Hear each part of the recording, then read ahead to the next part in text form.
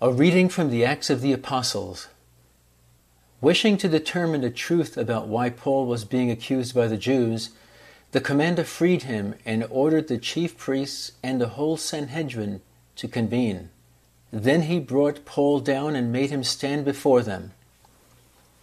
Paul was aware that some were Sadducees and some Pharisees, so he called out before the Sanhedrin, "My brothers, I am a Pharisee, the son of Pharisees.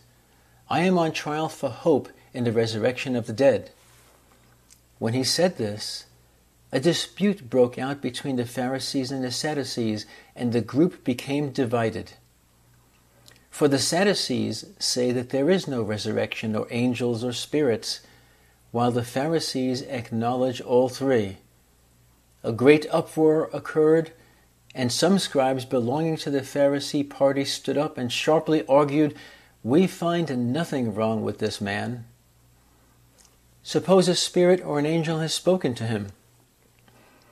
The dispute was so serious that the commander, afraid that Paul would be torn to pieces by them, ordered his troops to go down and rescue Paul from their midst and take him into the compound. The following night the Lord stood by him and said, "Take courage, for just as you have borne witness to my cause in Jerusalem."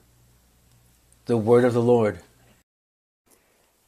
If you enjoyed hearing this reading, please like this video and subscribe to my channel so you'll know which reading is being uploaded daily. Thank you and God bless.